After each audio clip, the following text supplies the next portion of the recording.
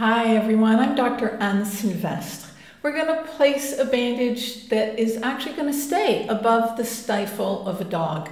I know these can be difficult bandages to have them stay on and therefore fulfill their purpose. I've worked with fabulous people in my career, and one of our technicians, Jennifer, who's just amazing at placing bandages, is going to help us demonstrate how to apply a bandage above the stifle of a dog so that it stays and fulfills its purpose. So watch Jennifer as she applies the stirrups along the metatarsals of this dog. It's very important that the stirrups not be along the pad, so apply them on the medial and lateral side of the limb. The next layer is going to be the cast padding. Now she's got a wonderful technique. She starts a little bit higher, and that's so that the point or the edge of the cast padding will not stick out of the bandage and give the dog something to grab on and start to unwind your bandage. One of the problems with placing a bandage on the hind limb of a dog is that it tends to slide down below the stifle and therefore does not fulfill its purpose anymore. It tends to cause a bandage sore right at the level of the hock, right at the front part of the hock where the bandage is bunched up the most. What you need to do to help get the bandage to stay on is bulk up the portion from the hock itself and to just above the hock with more cast padding, so that what Jennifer calls the triangle of the leg becomes more of a cylinder than a triangle. So we are just increasing the amount of cast padding on the hock and just above it so that we get that cylindrical effect. Jennifer's going to show you where the patella and tibial crest are. Once she hits the tibial crest, she takes the cast padding and actually jumps over the stifle, goes above the stifle as high up into the groin as she possibly can, places several layers, several rolls of the cast padding there, and then finds her way back down below the stifle to the level of the tibial crest again, only to now make her way back up and actually cover the stifle with some cast padding material. The key here is to have enough bulk with your cast padding so that your bandage will have some shape and hold itself a little more firmly, therefore it will stay above the stifle. So a little bit more cast padding still, making her way once again above the stifle as high up into the groin as possible and making her way back down. She's actually going to check how well her bandage is staying above the stifle by giving it a little bit of a tug. Once the cast padding is done, we're going to apply the compressive layer or the cling. Again, she starts above the toes, makes her way back down, and once she starts going back up the leg is when she's going to start with compressing her cling over her padding layer. Now note that there's a lot of cast padding in this bandage, so she can afford to apply needs to apply a fair bit of tension. Once she hits the tibial crest area, again, she's going to go above the stifle, work her way back down.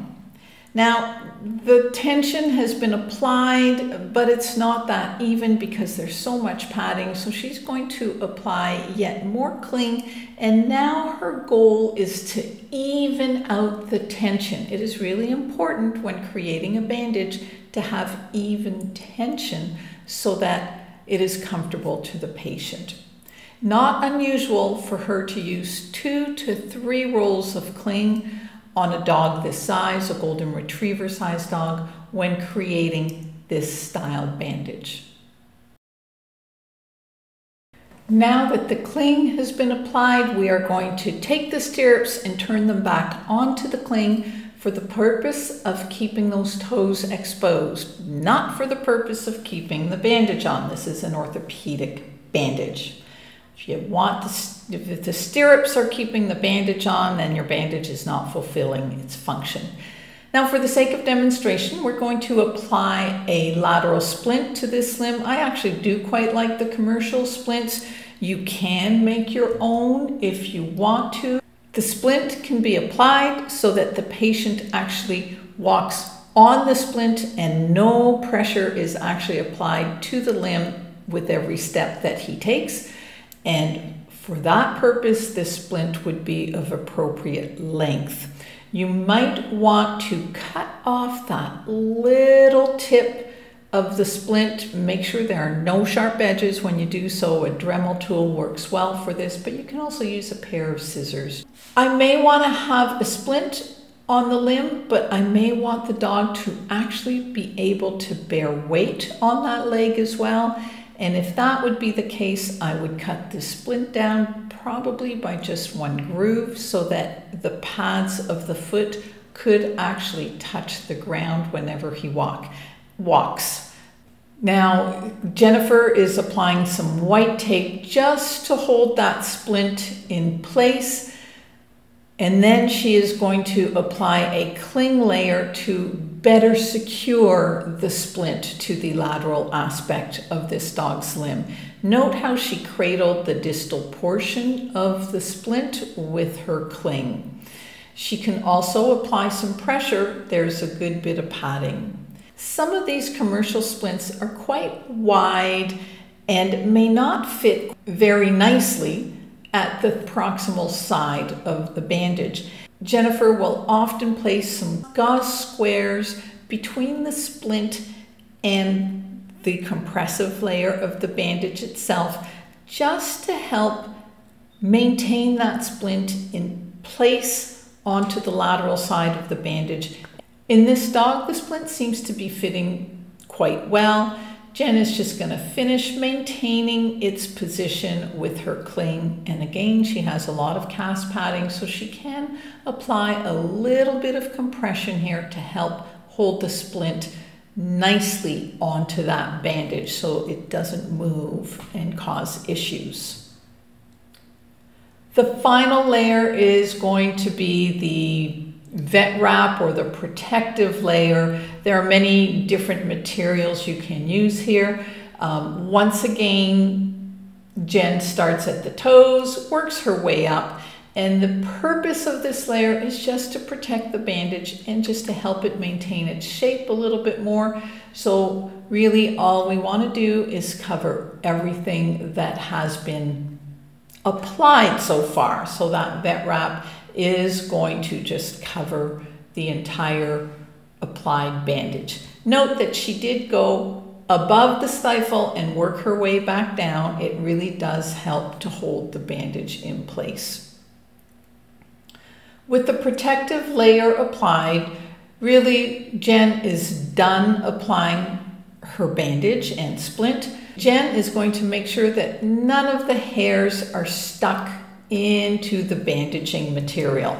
That would be uncomfortable, especially in the groin area, so just make sure that all the hairs are pulled out.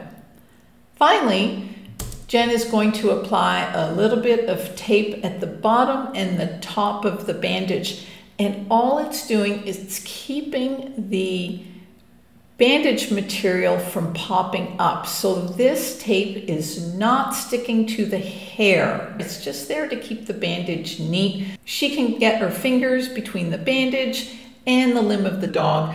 I hope you found this video helpful. Thank you for listening.